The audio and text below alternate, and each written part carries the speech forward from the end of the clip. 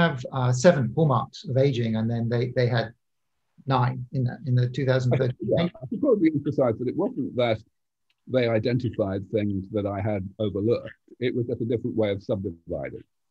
You may ask, what's the point of subdividing the many different types of damage that the body accumulates into a manageable number of categories? Why is that useful?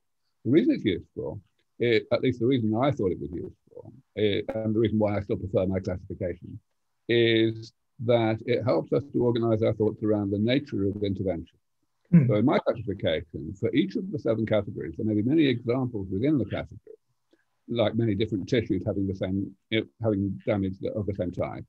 But all of those examples can be addressed, can be repaired by the same kind of therapy. So for example, you can have loss of cells dying and not being automatically replaced by cell division. And that can happen in many different places in the body, in the brain or in the heart or whatever. And of course, the cells that are lost are different types of cells. And putting them back needs different types of therapy, but not really very different, because it's all stem cell therapy, putting cells into the body that you've pre-programmed in the laboratory into the right state so that they know what to do to divide and replace the cells that the body is not replacing on its own. And different stem cell therapies for different tissues have differences, but only differences of detail.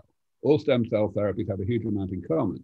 And that's incredibly important, because it means that once you've got a couple of them working reasonably well, getting the next one working and the one after that will be far quicker and easier, because you'll be able to reuse all the knowledge that you gained in debugging the first one or two. Right. So actually, what I was going to point out is recently there was a new paper by a couple of doctors in Russia that identified the 10th hallmark of aging, which was actually one of the 7 that you originally had, which was the extracellular matrix stiffening. So does it feel, I guess 2 things, does it feel good to be validated? And can you explain a little bit about that? Because it's not one of the more familiar, like people are familiar with mitochondria. Yeah. Sure. Well, so first of all, I wouldn't exactly call it validation. I mean, no one really denied that this was an important component of aging. In fact, when the original 2013 paper came out, and of course I know all the authors, a couple of them are good friends of mine, I wrote to them immediately saying, have you noticed that the word glycation just doesn't exist in your entire paper? You know, it's a little embarrassing, really, isn't it? And they said, oh dear, yes, it is. There should be 10. So like, everyone knew that there should be 10 right from then. It's just that we didn't talk about it very much. Right. But yeah, so what is this? It's simply that during life, there is very little turnover and recycling of this lattice of proteins called the extracellular matrix. So what is this extracellular matrix anyway? It's a bunch of proteins that are secreted by cells, and they are linked together in a very regular array. That's why I call it a lattice. By enzymes, you know, this happens on purpose. And the result is that this matrix acts like a kind of elastic band, really. In different tissues, it's slightly different, but it's broadly the same stuff. Most of it's made of this protein called collagen. And elasticity is actually really important for a bunch of our tissues. It's important cosmetically in the sense that as elasticity is lost, you get wrinkles. It's important for eyesight because the lens of the eye needs to be elastic in order to focus on nearby things, and that becomes less easy as people get older. And the most life-threatening one is that the major arteries become less elastic. And that means that they can't buffer the heartbeat in the same way that they used to. So basically, the heart has to pump harder in order to get blood around the circulation, and that increases blood pressure, and that's all bad for lots of reasons that people are familiar with. So, of course, the question now is, how does this loss of elasticity actually occur? And the chemistry of that has actually been quite well understood for a long time. Essentially, what happens is that some of the amino acids that are components of these proteins of the extracellular matrix combine chemically with sugar that's in the circulation, that's just floating past. And the chemical reactions that happen they don't happen very often, and very often they go backwards again, they reverse, and the sugar molecule falls off, so it's no problem.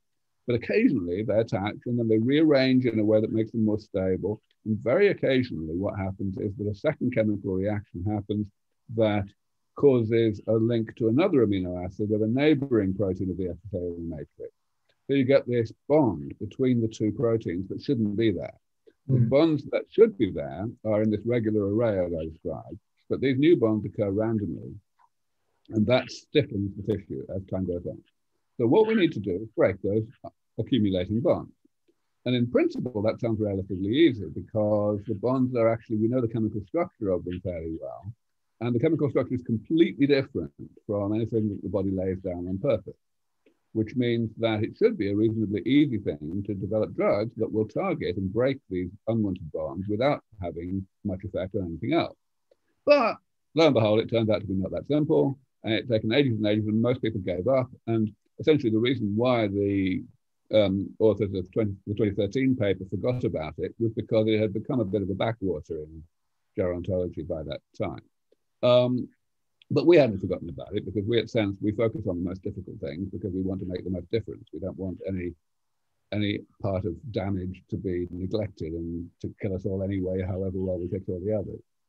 So we were already funding groups working on this. And in, I think, about 2016, we were able to publish a really great breakthrough that has led to the formation of a startup company that's working on breaking probably the most important, most abundant of these cross-links. Excellent. Yeah, no, that sounds good. According to the SENS Research Foundation, the Antonov Foundation has pledged to match all donations from now through December the 31st, up to $600,000. In addition, a team of SRF supporters have offered a further $300,000 matching grant, which means that the first $300,000 donated will be tripled. Anyone who is interested in supporting SENS Organization for Combating Aging, please find the SENS website link in the description. Thank you all for watching. I hope that you found the video informative. Please do hit the thumbs up button, subscribe to our channel and hit the bell button for new video release notifications. It encourages us to continue to create more videos about anti-aging and extending healthy lifespan. Thank you so much for your kind support. I wish you all well and will speak to you again soon.